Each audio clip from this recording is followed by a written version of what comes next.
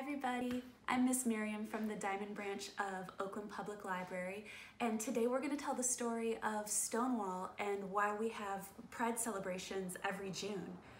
This is LGBTQ history that I didn't learn until I was an adult, and so I'm really excited today to share this with kids and families so that you can know the history now. Big thanks to former Oakland librarian Claire Scott for developing this story. She said in her original telling of it, "Out of the closets and into the libraries," and that's how we'll start today. Let's say it all together. Out of the closets and into the libraries. There's a part of the story that goes, "We were always here, we are still here, we are stronger together." And this is a part that we'll repeat together. So here are the words. We can say it all together. We were always here, we are still here, we are stronger together. And we'll get lots of chances to say that together.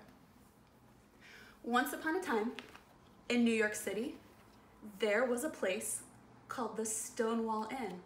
That's a photograph of the outside of the Stonewall Inn. It was in the year 1969, which was 51 years ago. And in those days, it was illegal to be gay. It was against the law to be LGBTQ. And queer and trans people often had to hide who they were and worry about their safety when they were out in public. We were always here, we are still here, we are stronger together. The Stonewall, it wasn't that great.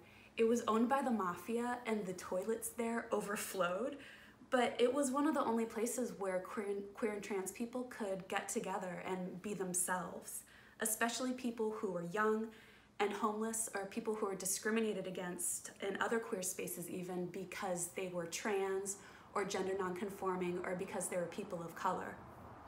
One night, very late, the police came to the Stonewall Inn to arrest everybody in the bar. They were going to take everybody to jail. Most of the white men got to leave, but the trans and gender nonconforming people and the people of color, they were told that they were going to be taken to jail. They would be arrested. A big crowd stood outside. We were always here, we are still here, we are stronger together. As the police tried to arrest them, someone yelled, "Why don't you guys do something?" The crowd then, they started singing and they started dancing and they started pushing and they started saying, "No." Let's say that all together. No. And do you know who was at the front of this? At the very front of the Stonewall riots, there was Marsha P. Johnson. There was Sylvia Rivera. There were Black and Latinx trans women of color at the very front of the struggle at Stonewall. Let's everybody give a yay for Marsha P. Johnson. Yay! And a hooray for Sylvia Rivera. Hooray!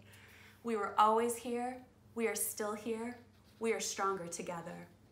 The crowd got bigger. The protesters, they danced in a line and then they started throwing bottles and they refused to go with the police. They refused to be arrested.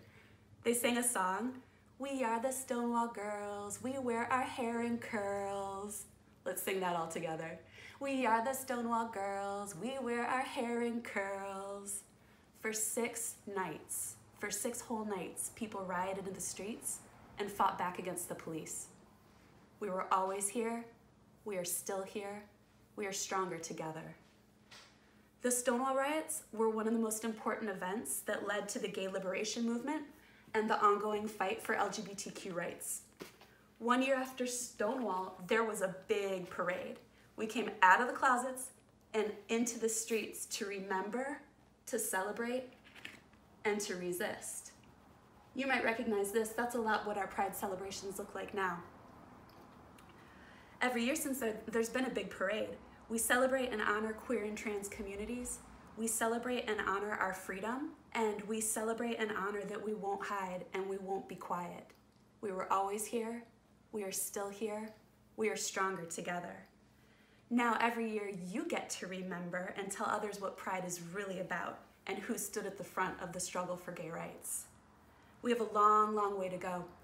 Just a few days ago, health protections for trans community members were taken away. There's a lot of work still to do, but we're learning and we're growing and we're fighting, and all of us are still part of this story because we are always here, we are still here, and we are stronger together.